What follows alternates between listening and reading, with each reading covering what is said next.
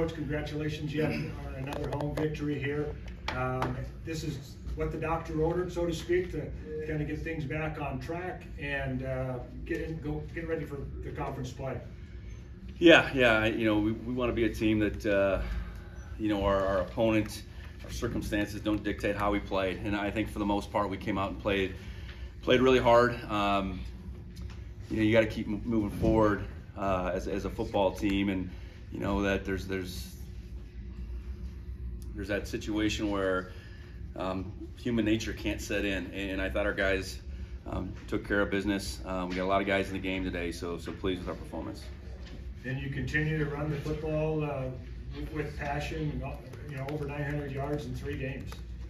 Yeah. I mean, both sides of the football, our ability to run the football and stop the run is where it starts. I think we got a full complement of running backs right now, and that's probably what showed up as much as anything today.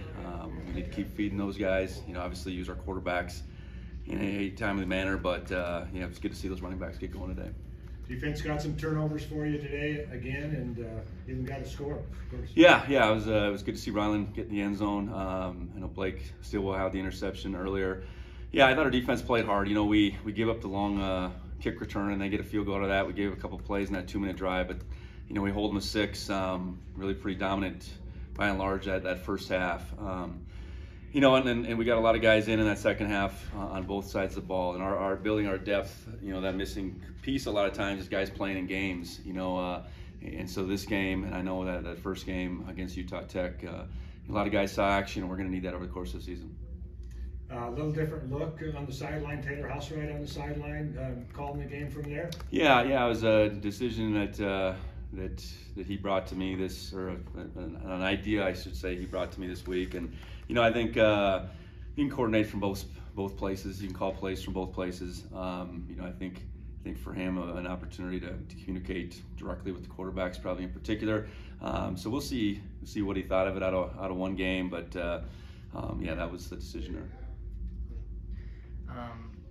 No Tommy today. I know he was kind of questionable going into this one. I guess what went into that decision to not play him at all today? He's not ready. Yeah. Pure and simple. It wasn't a deal where he could have gone necessarily. So, we'll see how that develops. Into next week. I thought Sean came out and played pretty well, and then to get Jordan in and play a bulk of that second half, that's an invaluable experience. And I'm certain there was some good, and 10 incompletions, so there's some bad with that too. So, there's his time will come at some point, and opportunities like today were invaluable.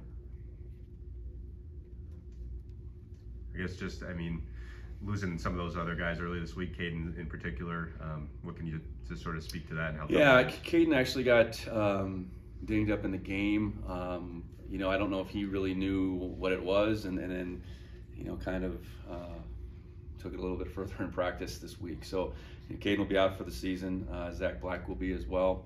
So it's the nature of the beast. Simeon we will get back. And we're hopeful that the time of call is turning the corner. We'll find out, I believe, this week on Junior Alexander. So yeah, it's kind of where we're at right now, and pleased with the guys that have stepped up.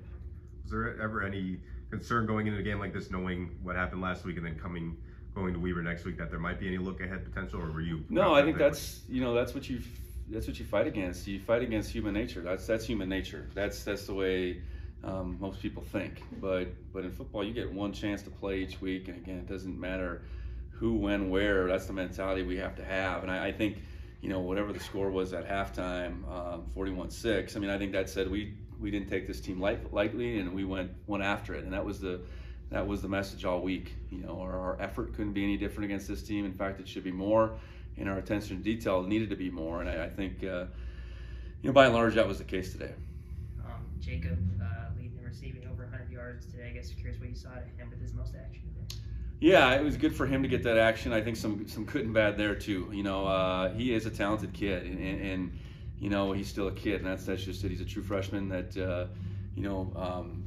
these for the first 2 games, it was really only opportunities to touch the football around those punt returns at South Dakota State. So to get some catches, to not catch every one at the same time, and then to on the punt return side, to get a good return, but then not handle it correctly every time. I mean, those are learning lessons that you only get on Saturday. So, Jacob's going to be a guy that I know we're going to count on offense and in special teams, and certainly pleased with the bulk of what he did today.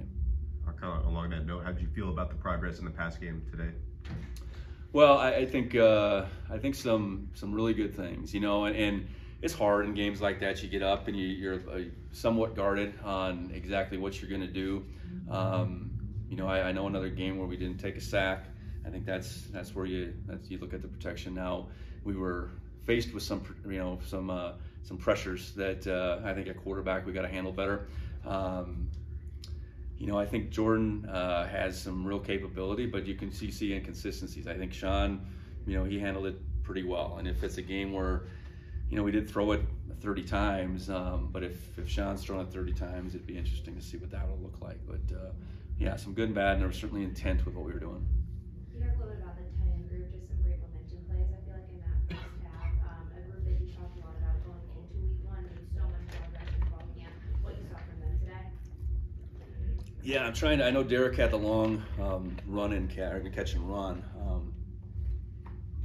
Still didn't get, I don't know if we got Trayton involved at all. But yeah, excuse me, I know that's a group that can do a lot. And to this point, a lot of what they do is probably the unseen. Those two are formidable blockers, and then that's in line, that's on the perimeter. And then they're both capable of making plays. So, that'll have to pick up and continue as we move into conference play. Scott Trey, 3 touchdowns for him today, all kind of feature within inside the 5. Do you kind of see him as that back to kind of feature near the goal line, or is that more situational, I guess? No, I think there's some real thought to that.